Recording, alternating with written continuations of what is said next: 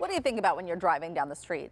Errands you have to run, grocery shopping you have to do, maybe another cup of coffee you need.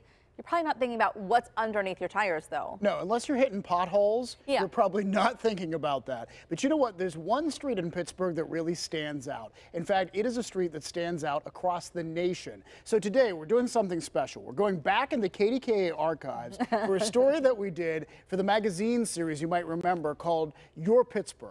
So it is a story about Pittsburgh's only wooden street. It's a street actually made out of wood, and it makes Pittsburgh, it's one of the reasons this city is so unique. If you live on Rosalind Place in Shadyside, you get used to an occasional sightseer. You'll always see people like this down on the ground looking at the bricks and like trying to figure out about it. The reason is the bricks aren't bricks. Look closely.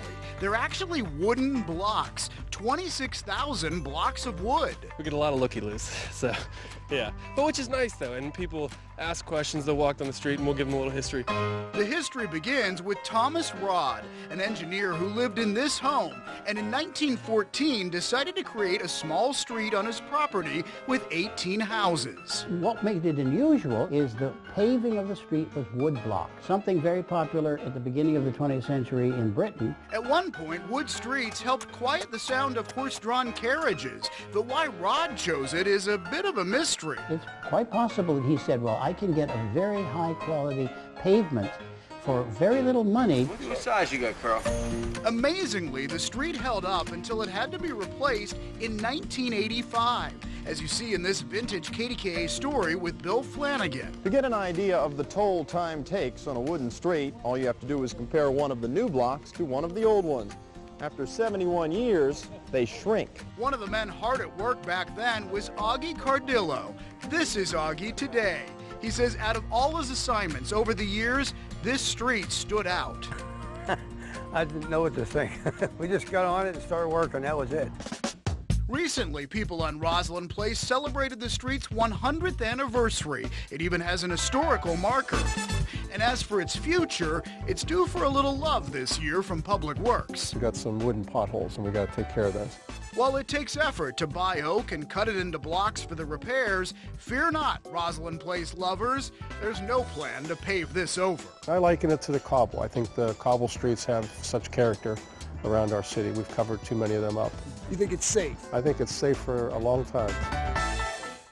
How interesting. It's right off of Ellsworth, and it really is unique. And the reason they did it was, at the time, it was cheaper than putting cobblestones down. Cobblestones would last longer, but you know what? I actually think the wood lasted a long time. You know, I think about this too. When we see water main breaks in our city, which happens so often, right? And you think about the work that goes into the repair. Could you imagine if something happened like that there and having to replace the wooden blocks? Oh, don't even say it, Heather, no. But it is, it's a labor of love watching them replace it in 1985, and like even making the repairs a couple of years ago when you did the story, I'm sure it was very labor intensive. Yeah, so, but you know what I love? It makes Pittsburgh unique. Having stuff like that is, you know, it's not just the people in Pittsburgh, it's that too. And the only other state that we're aware of that has a wooden street like that, Alaska still does. Philadelphia got rid of their last wooden street. Wow. So anyway, we went back into the KDKA archives for that story. We wanted to share it with you.